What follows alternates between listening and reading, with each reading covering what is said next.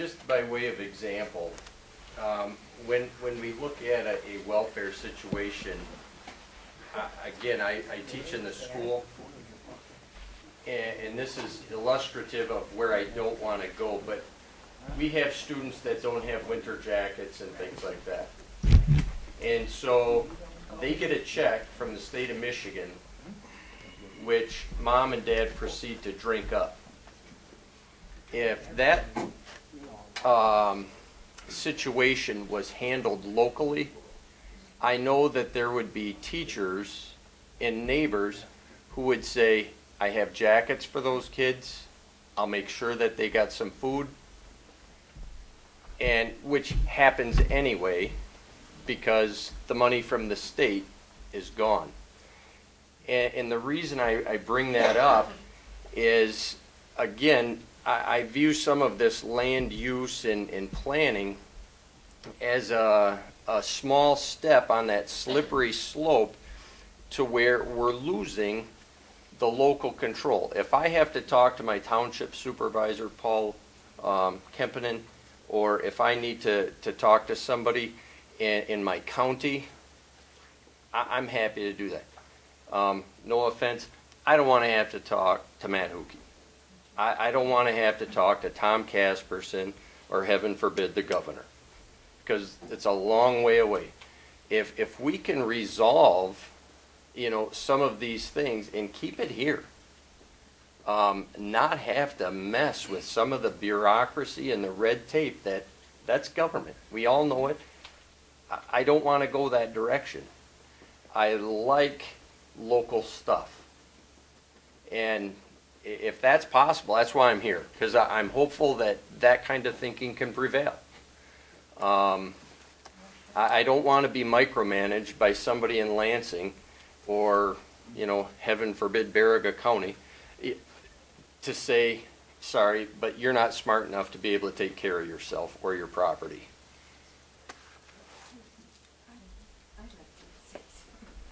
I encourage all of you to get involved in local government.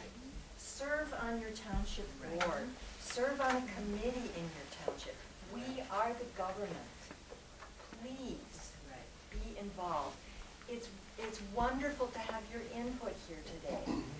And I want it to be positive. We are the government. We all need to serve, to preserve what we have. I have done just exactly that, and so has my husband for a lot of years, and it is enormously effective. And I was one of the few people ever attending school board meetings in Emmett County, John, and you know, you want to see non-involvement. It's very important that you do get involved, and that's why most of us are here right now. We want you people to understand that we understand what you've done. I know you spent a lot of time doing it, been there, done all kinds of things. But this does not happen to be something that I personally want to see happen. It's an erosion of my freedom, and I've already been through it once. Don't ever want to do it again. And it did happen in spite of the best intent and the best purposes of the people who originally dreamed it up. And it happened all over Emmett County. And my husband and I were victims of it. Not fun. You don't want to go there. I might say something I haven't said a lot tonight. I'm new to the plan. I joined the commission, and I understand that the plan is mandated by the state. And I thought I could be effective. I'm the president of our local Audubon Club, and birds is a major interest, and environmental protection is a major interest of mine. But I believe that a certain amount of planning is necessary. A certain amount of planning is necessary. Any family needs that, or any group of people. And so all of your comments are welcome. And these points that you raised to me, they're flags that we will address. So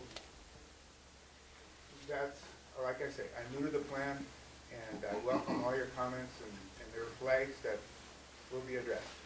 A certain amount of planning is necessary, but we're talking about your master plan.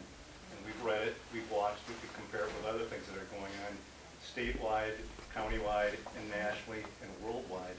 And it's opened too many doors to land grabbing our property rights, leading to other precedents that takes away our freedoms and our liberties. The double clock, refining lies to look and resemble truth, doesn't work anymore. I can tell you that no one on this planning commission that I've ever served with, was their intention to do that, least of all mine. No, I'm not saying that, but things are worded. Right now, that was not anybody's intention.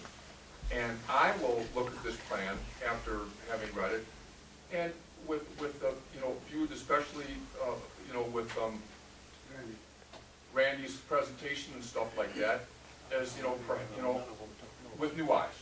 But I can tell you that no one on this land use planning commission was trying to invite the federal government or the state government or Big Brother into our business.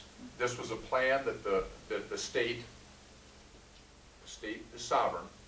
The state required us to do, and essentially we did this initially so that townships and what have you could use this plan for recreation planning, for grant funding, and also as a basis for zoning at a township level, and no one had the intention of trying to suborn or subvert our rights.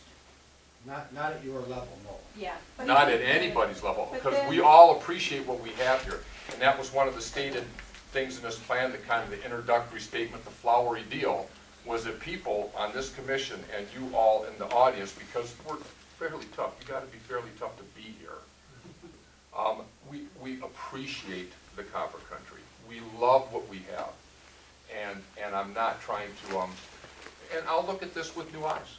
That's what we're after. Right. Yeah, well, That's what we're